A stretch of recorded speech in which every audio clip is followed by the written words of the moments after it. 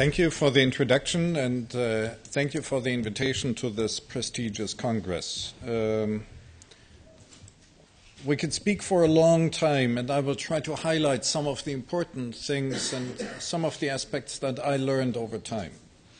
Valve-preserving root replacement essentially deals with two techniques and some minor modifications, one being root remodeling, designed by and published by Magdi Yacoub, and the other valve reimplantation, also known as the David operation.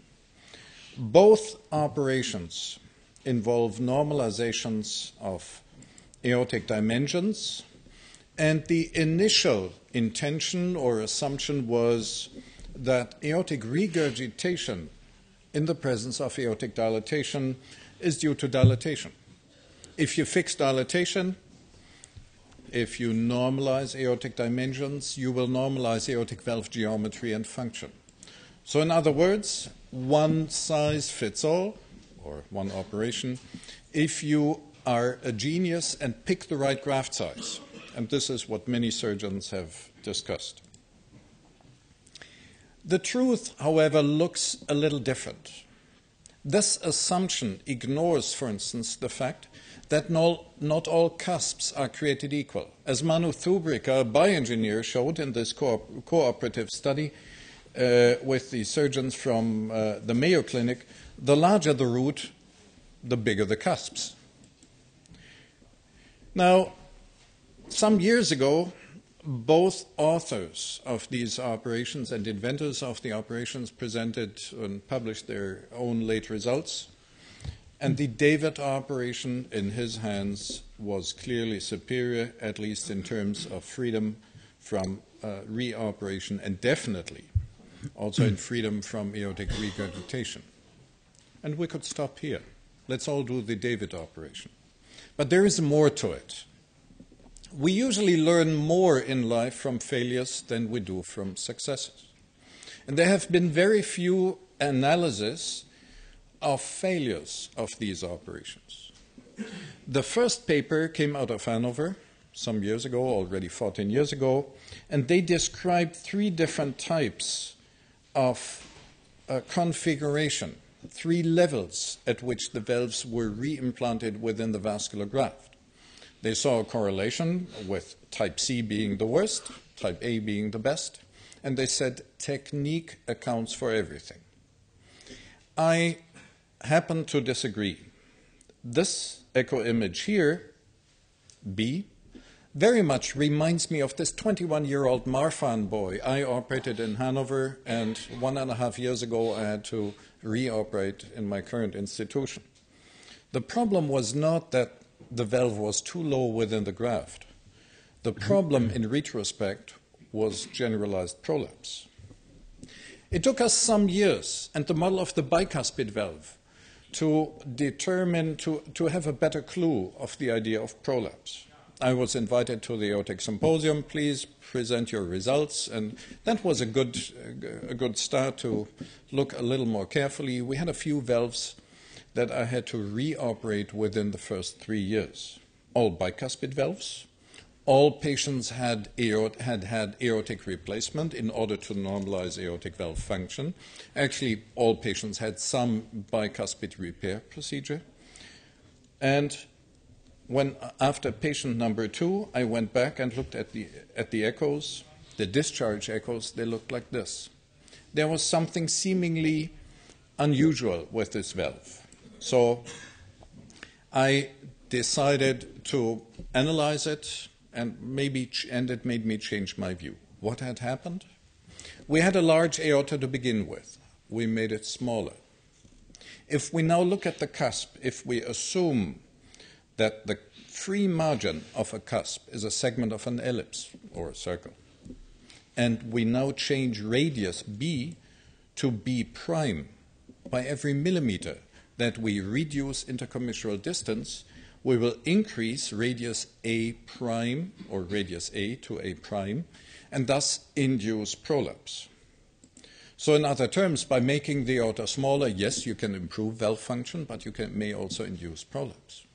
Which brought me to the point of looking at the aortic valve from a slightly different angle. That is the difference between aortic and mitral. The dimensions of the aortic ring are much more difficult to determine than that of the mitral ring. The aortic ring not being the sinotubular junction, not being the basal diameter, to use Bob Anderson's terminology, but really this crown-shaped combination of cusp insertion lines. And we still do not fully understand the relative contribution of the different components. One of the key aspects was, despite more than 40 years of echocardiography, very little information was available on the normal form of an aortic valve, which in theory should be definable through intercommissural distance, length of free margin, and tissue height. And we look at the valve from the wrong side, from the outflow side. We are used to looking at the mitral valve from the inflow, and we can very easily determine what's wrong with it. We now need a different form of assessment. And finally, geometry is altered by the non-filled, by the non-pressurized state of the aortic root once cardioplegia has been given. So we have to find solutions to these problems. The geometry is relatively easy to imitate by placing stay sutures on the commissures. Remember, the vector of the blood will push the cusp downward and the root outward. So if we now pull upward and outward on the commissures, we can imitate the normal condition, the normal form of the aortic root. The key issue was the normal form of the aortic valve. This was known, Swanson and Clark, Circulation Research, 1974. I have to admit I'm too simple a person to understand it, take it to the operating room, and know what I have to do. So based on the failures of these bicuspid valves, I felt that maybe the height difference between the basal plane and the free margins in diastole could be a helpful tool. In order to give it a name, we could have called it the Schäfers. Effective height, I found, was appropriate. This is something that we can measure by echo, and this is something that with a very simple tool we can also measure in the operating room. This is something that helps us in assessing the form of the aortic valve when we look at it from the outflow side. So having defined a possible parameter, we now needed to calibrate it. I went through the literature, no data. So we went back to the roots, 130 normals, including children, and we interestingly found a very good correlation between effective height and sinus diameter as well as body surface area. If you look here at the R of 0.8 for transthoracic echo studies, I think that's amazingly close. So, and if we simply take this graph here, the normal adult patient being between 1.6 and 2.2 square meters body surface area, this effective height is in the range of 9 millimeters.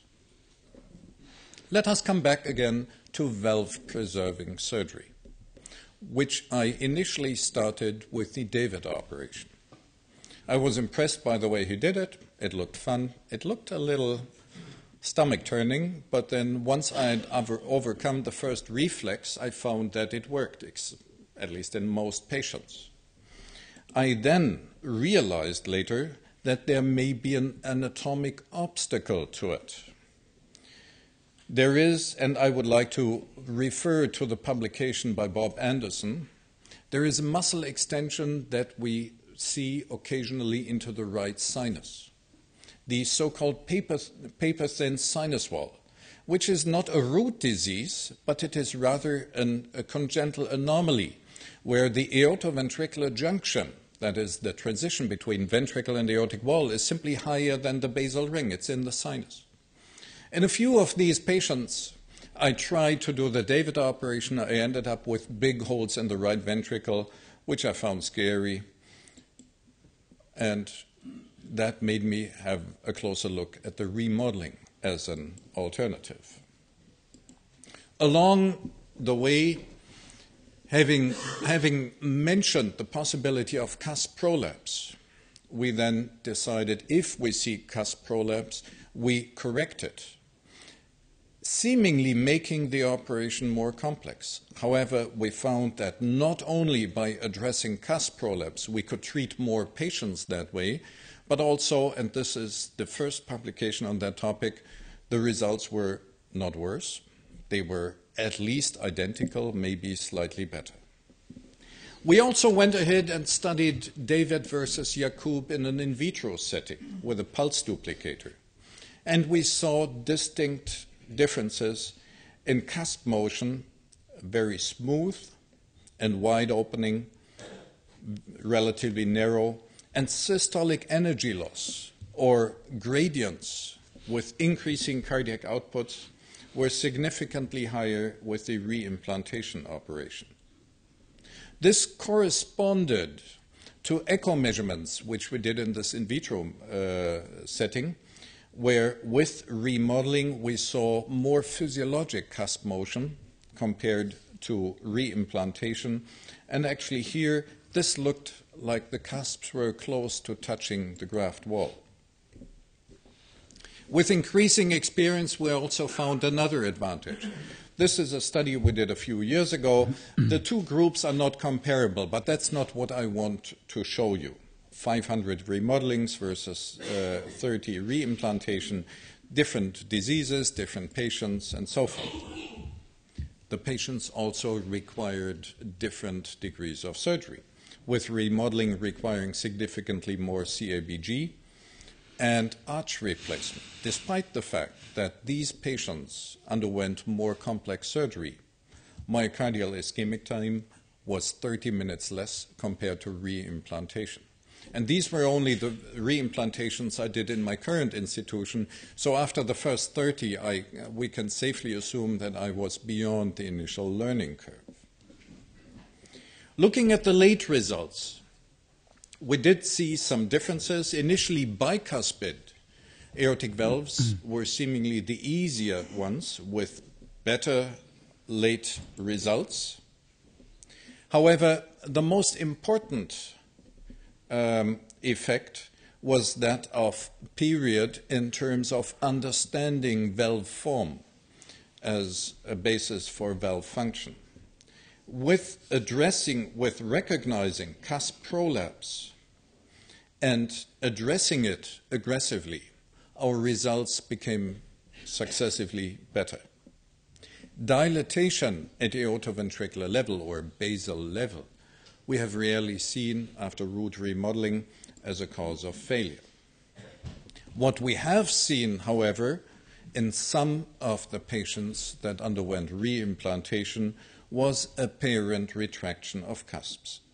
These cusps are from a 56-year-old Marfan patient, a bit old for a Marfan, but nevertheless. I had done a reimplantation operation, and then she came for progressive dilatation of the descending aorta. I restudied the valve. She had not come for a follow-up for 3 years. She had grade 3 AR. So I thought I'd missed the prolapse. This was before introduction of the intraoperative measurement. Let's first fix the aortic valve, and then we can safely go to the descending aorta. And I was surprised. Normal cusp height, tissue height, is in the range of 2 centimeters from the free margin to the nadir. And you can see how low these are. So quite apparently there was retraction of cusps, and this may be related to the observation, the in vitro observation of cusps coming very close to the aortic wall. We then did a study, a clinical study, to see whether remodeling or reimplantation long-term made a difference.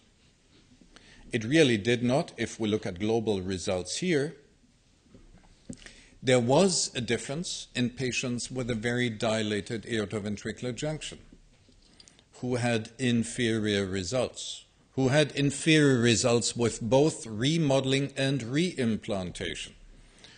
Which brought up the question, was a large aortoventricular junction a true pathologic entity by itself, or was it rather a surrogate marker of extreme root dilatation which then led to more size reduction and more induction of prolapse. In order to account for that in this retrospective study, we simply looked at the difference between patients who had aggressive cusp plication and those who did not, who were earlier in the series. And as you can see on the right-hand slide, no cusp plication were the patients who did not do well. There are some other aspects.